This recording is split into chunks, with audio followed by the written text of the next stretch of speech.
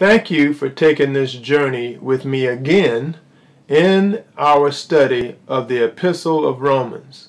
Our goal has been and continues to be to develop the mind of Christ, enabled by the Word of Christ, grounded in the gospel of Christ. The gospel of Christ is the source of salvation. The Word of Christ is the story of salvation. Justification is the start of salvation, and sanctification is the sustainer of salvation. Now, in this lesson, we continue our exposition of life after salvation in Romans 8:18 through 27. Now, we're into the fifth theme of Romans 8, which is suffering. And I'm linking that to salvation. All right? Therefore, in this lesson, I am extending my exposition of the helmet of salvation into this lesson. So we're going to have a helmet of salvation part 2. From the last lesson, we learned that Paul not only addresses theological aspects of salvation, but real-world practical aspects as well. At the end of verse 17, Paul introduced a foreboding reality about salvation, and that was suffering is a prima facie fact of the believing sinner's life. Now, the end of verse 17 asserts that those in Christ who are to share in his glory must also share in his suffering. In other words, he or she who picks the rose must accept the thorns it bears. Suffering is a practical issue that is part of every believing sinner's experience. Now, there was a time when it was believed that suffering was the result of retribution by God for sin. This, I got to say, is a false assumption. 1 Peter 4:12 through 19 says, "Dear friends, do not be surprised at the painful trial you are suffering, as though something strange were happening to you. But rejoice that you participate in the sufferings of Christ, so that you may be overjoyed when his glory is revealed. If you are insulted because of the name of Christ, you are blessed, for the Spirit of glory and of God rests on you. If you suffer, it should not be as a murderer or a thief or any other kind of criminal, or even as a meddler. However, if you suffer as a Christian, do not be ashamed, but praise God that you bear that name. For it is time for judgment to begin with the family of God. And if it begins with us, what will be the outcome of those who do not obey the gospel? And if it is hard for the righteous to be saved, what will become of the ungodly and the sinner?" All right, that was a long passage, but it does make the point. Those who suffer according to God's will have to commit themselves to their faithful Creator and continue to do good. One identifying feature about adoption, and that's where I'm going, is that God's children suffer. Suffering is a verifying attribute of God's heirs. Alrighty? I'm at point number 1. The suffering. And that's at verse 18. "For I consider that the suffering of this present time are not worth comparing to the glory that is to be revealed to us." Alright? A question an unbeliever or carnal Christian might ask is, what does a believer have beyond the Word of God to guarantee, substantiate, and or validate the promise of salvation? And the answer is nothing. Point blank, period. All right, nothing beyond the Word of God. However, the Word of God is validated by the resurrection of Jesus Christ. If Jesus rose from the grave, the Word of God, the Bible, is the Word of God. I've said this before, that the Christian faith does not rest on the Bible. The Christian faith rests on the gospel. If the gospel is true, then the Bible is true. All right? So in the last lesson, I introduced Paul's assertion in 1 Thessalonians 5:8 that the helmet of hope of salvation is the believer's protection in darkness. Now, the key word was hope. Also in the last lesson, I stated that the promise of adoption was the metal of the helmet of salvation. In this lesson, I contend that adoption and hope are both linked to salvation, together, like two sides of the same coin. Paradoxically, the helmet is designed to protect the believing sinner from the darts of sin, but not from the hardness of suffering. In fact, 2 Timothy 2:3 says, share in the suffering as a good soldier of Christ. There it is right there. Another version says, endure hardness as a good soldier of Christ. So, at verse 18, Paul subtly implies that hope or confident expectation undergirds his assertion that there is no comparison between the suffering believers now experience and the promised glory. Even if suffering could be eradicated. Now he's going even this far. Even if there was no suffering from the believer's experience, there would still be no comparison to what the Lord already has in store for us. He says, mine has not even conceived it.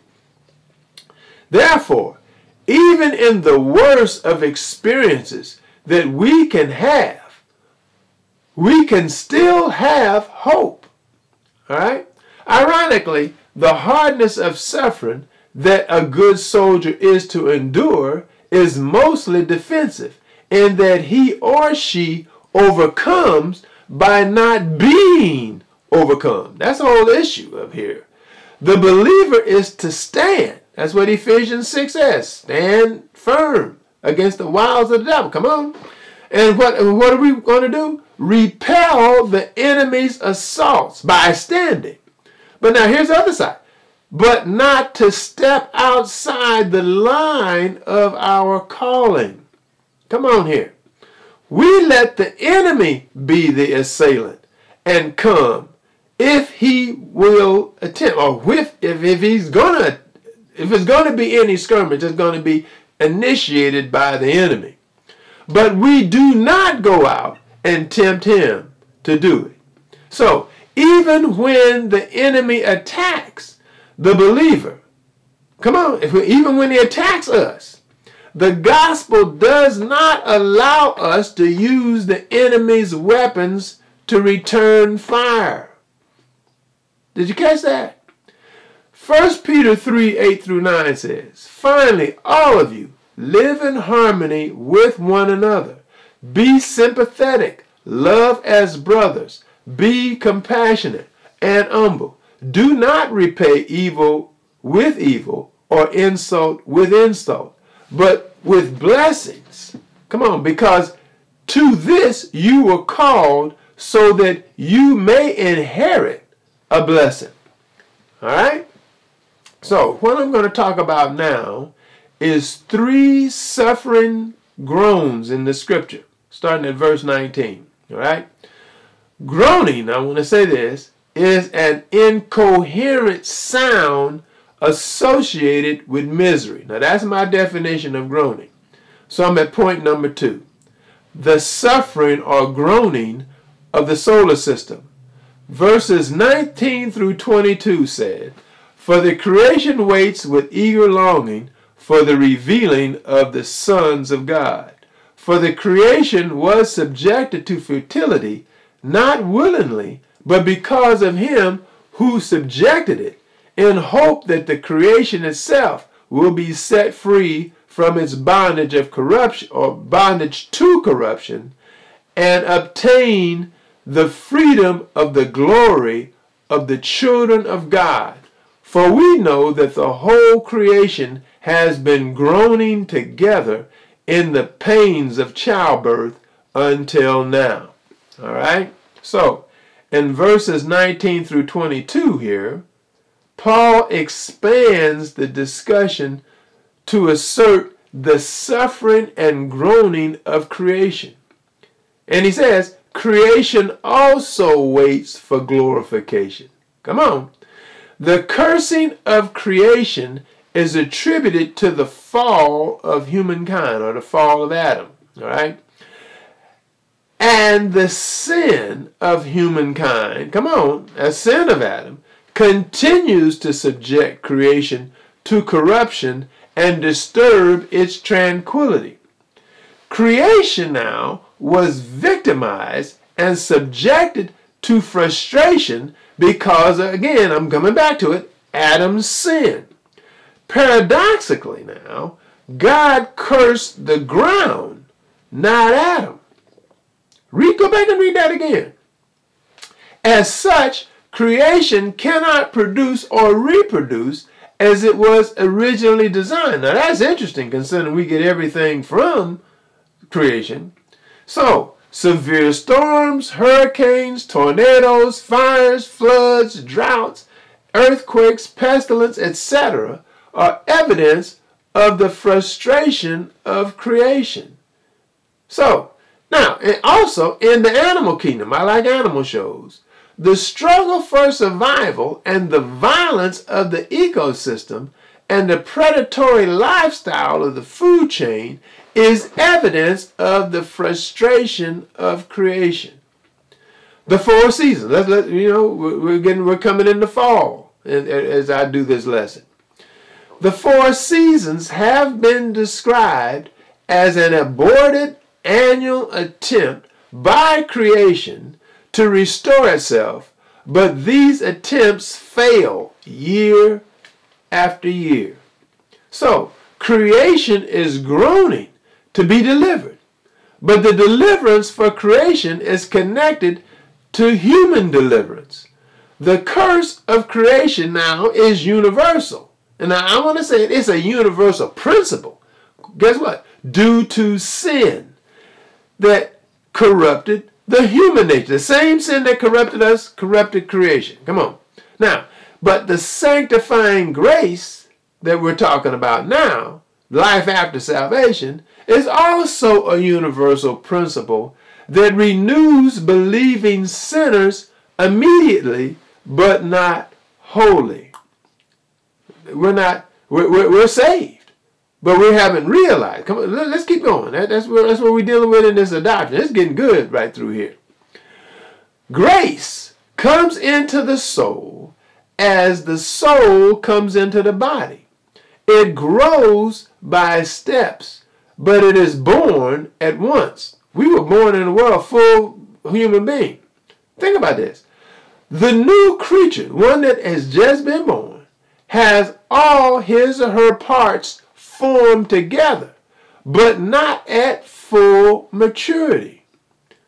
Think about this now. The world was discovered progressively, some parts after others, but the whole earth was made at the same time. Christ has come. Let's pull the link together.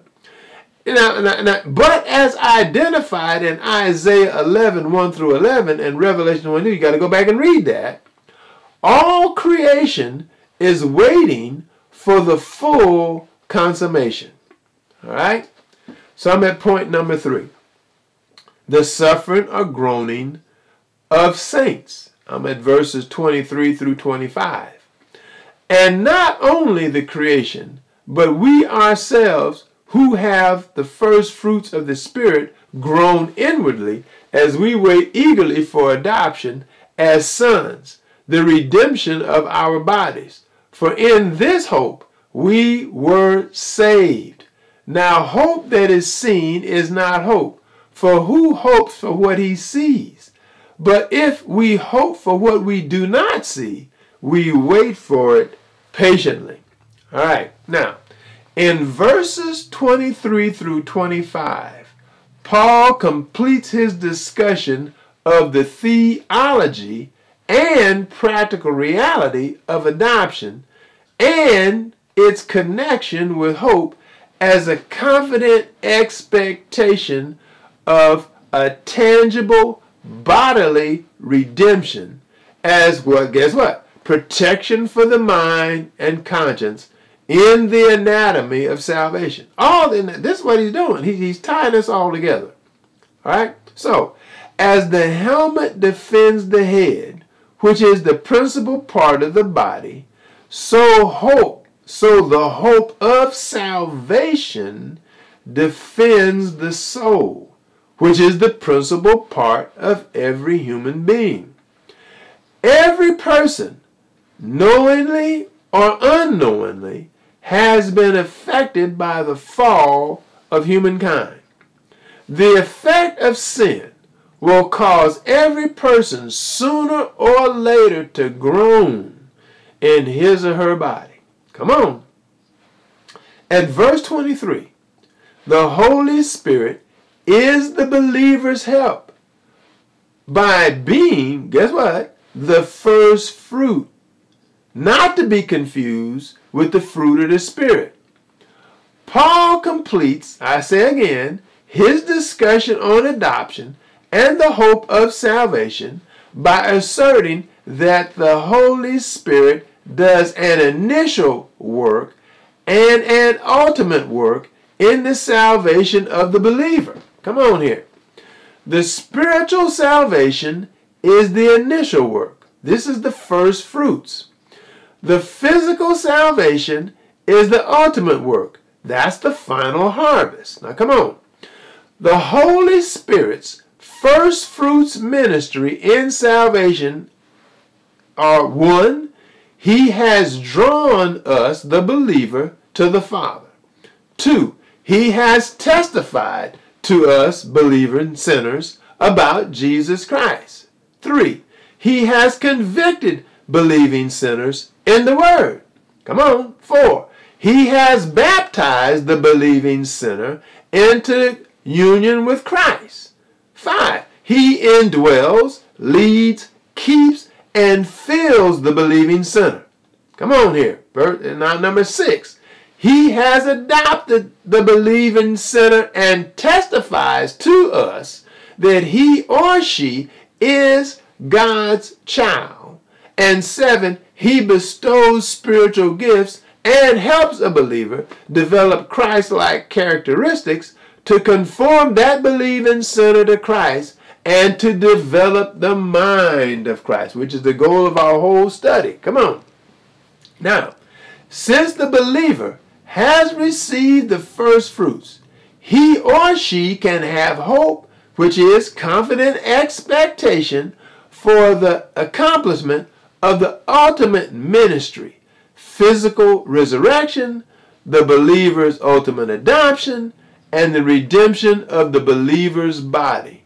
So, altogether, the Holy Spirit is the agent of salvation in saving, delivering, and preserving, and adoption is the helmet of the hope of salvation that defends the soul by providing protection and safety for the mind, will, emotions, and conscience of the believing sinner.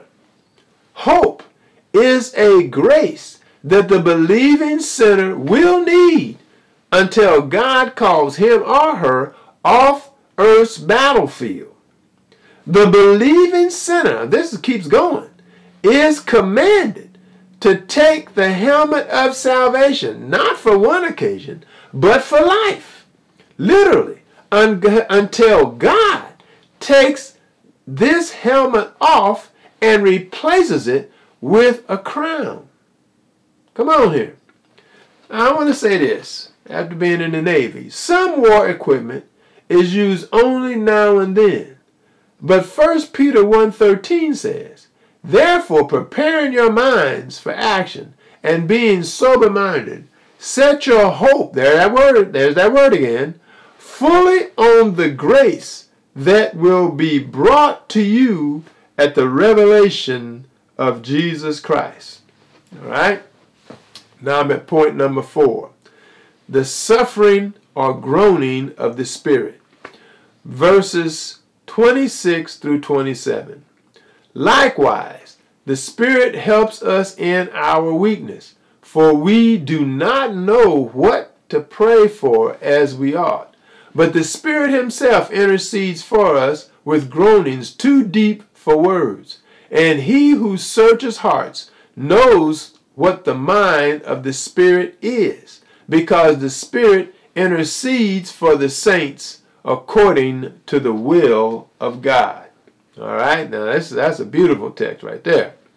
So in verses 26 and 27, Paul asserts that the Holy Spirit makes intercession for the believing sinner. That's us. All right. Since the Holy Spirit is with us, come on, think about this. Why is prayer necessary? Holy Spirit indwells us. He fills us. I just talked about that in the last section. So why is prayer necessary? Prayer is necessary because communion with God is crucial for the believing sinner to maintain and sustain hope through faith and a good conscience. Come on here. Faith and a good conscience are key elements of godliness and holiness, which are essential to fighting the good fight. That's over there in 1 Timothy 1:18 and 19. Come on. To be part of any army, come on, every unit must communicate with headquarters. Now that's just natural. The ministry of prayer is a moral spiritual ministry. Prayer is a divine appointment for the believing sinner to check in, guess what, for healing, sustaining, guiding, and reconciling. Prayer is what focuses and refocuses the believing sinner's thinking, feelings, and decision, and brings them into submission to God. God commands the believer to pray and expects the believer's obedience. Now, we've been told to pray. Pray without ceasing. Prayer is also directly linked to one's ability to find meaning, purpose, value, and direction, because prayer sets the believer near to God. Come on here. The believer's problem, now here's our problem with prayer and all of it, is that he or she needs the Holy Spirit's help. We can't do this on our own. We can't do anything on our own, by the way. There are 3 reasons identified in Psalm 103:13 through 16 as to why the Holy Spirit helps the believer. 1, he knows our formation, or he knows our frame. We are corrupted with a sinful nature. 2, he remembers we are dust. We are mortal. Come on, we're mortal. All right? And 3, he knows we are frail. Our time is limited. Ironically, God remembers what the believer forgets. That's our healing, sustaining, guiding, reconciling, which is moral and physical weakness. That's our problem. While the believer remembers what God forgets. The sin of guilt, shame, filth, and blame. He forgives us and cleanses us of that in prayer. Therefore, the Holy Spirit prays for the believer himself, because 1, the believer does, first of all, we don't even know what to pray for due to what? Our limited vision and perspective. And 2, the believer's understanding is hindered because of the adversarial influence of our sinful nature. Because why? It will not cooperate. We already learned up in Romans 8:5, it's hostile. 3, the Holy Spirit can express what the believer cannot put into words. Come on. And another reason is, Satan accuses the believer continuously in heaven, and his accusations are accurate. Come on, so we need a defense. 5, the Holy Spirit knows the mind of God, so his prayer will be in perfect harmony with the will of God. The groaning of the Holy Spirit on the believer's behalf, which is in accordance with God's will, not only ensures that one's needs will be heard, but that it will be answered. All right, that's a whole lot, but we're stopping here. In the next lesson, we will continue our comparison of the themes in Romans 8 and the armor in Ephesians 6. All right, we're going to continue to do that. Again, the gospel of Christ is the ground and foundation for the word of Christ that enables the mind of Christ. So for homework, continue reading Romans 8. May God bless and keep you. Amen, amen, and amen.